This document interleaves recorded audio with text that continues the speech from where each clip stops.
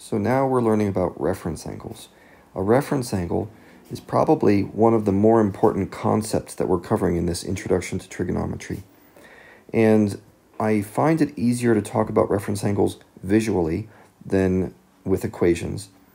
And what you see here is that we have a bunch of angles, and we want to know what quadrants those angles are in, and for each one, what is the reference angle? Now we can fill in the quadrants pretty easily. Okay, let's just take a look at this this unit circle that I drew here. It has no dots or triangles drawn within it because if you notice, these angles are no longer special angles. It's not 30, 45, 60 anymore. These are just plain old angles, and there's nothing too special about them, but you can still use the unit circle to think about it. And let's use this first one as an example, 50 degrees. Well, I know 45 is like that, so 50 degrees is just a little bit more, right? So call that 50. I don't know. That's obviously in quadrant 1. Now what's the reference angle to it? If you remember in class, the reference angle is defined this way. It is the angle between the terminal line and the x-axis. Okay, so that's this right here. There's my reference angle. And you're going to say, hey, wait a minute, I thought that was just theta.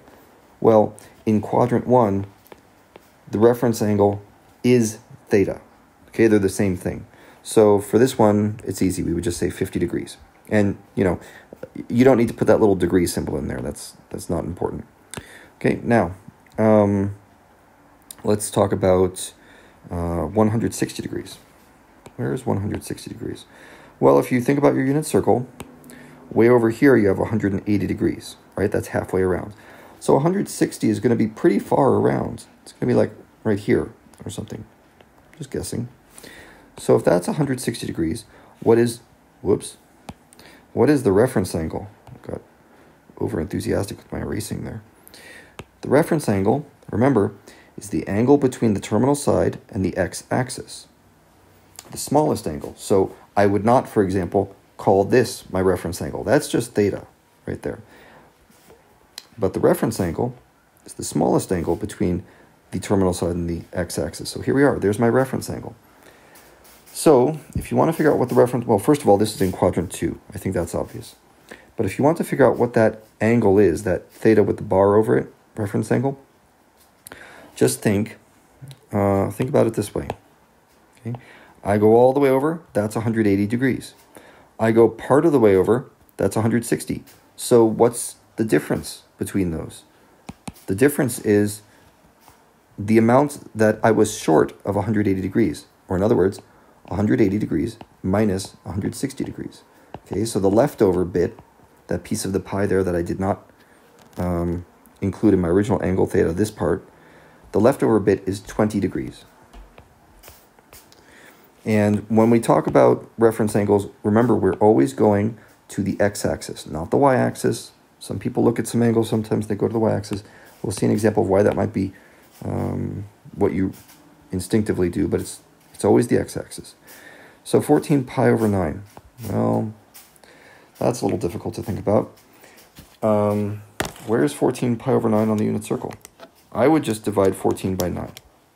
Okay, so 14 pi over 9, according to my calculator, is 1.55 pi. Which means, let me get rid of this other junk in the way. What is 1.55 times around the unit circle? Well, I know that this is 2 pi. Okay, so I'm not going that far.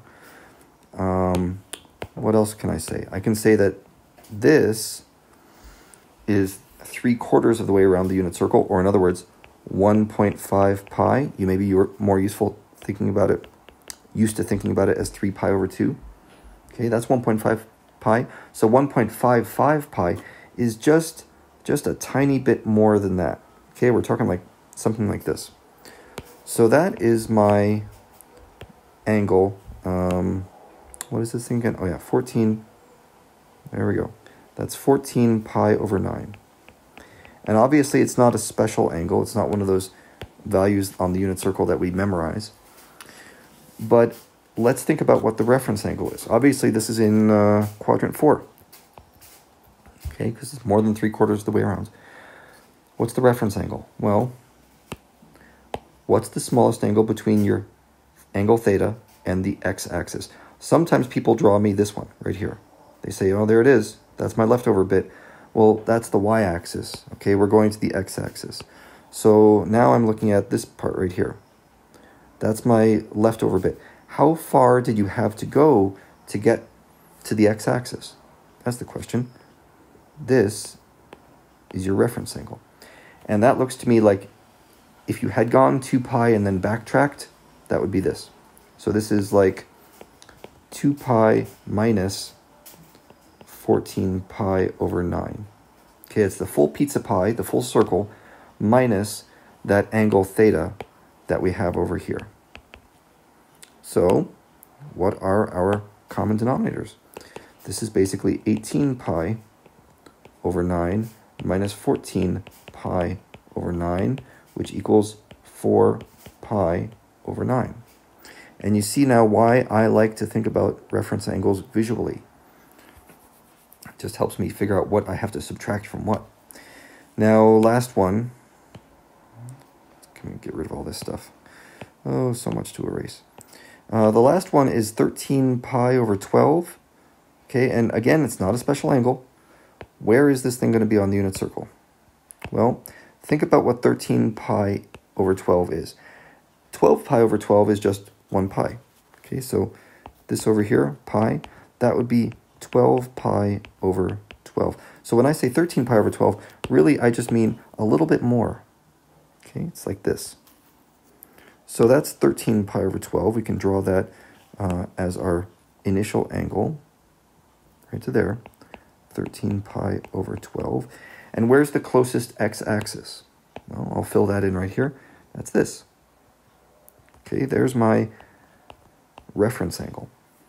So the question is, how much did I overshoot 1 pi? How much am I past 180 degrees or 1 pi? Well, that's going to be 13 pi over 12 minus pi, the amount I overshot it by. And instead of saying pi, I want common denominators. So that's 12 pi over 12, which is just pi over 12. So that's my reference angle here, pi over 12. And you can see, I skipped this, but you can see I'm in quadrant number 3.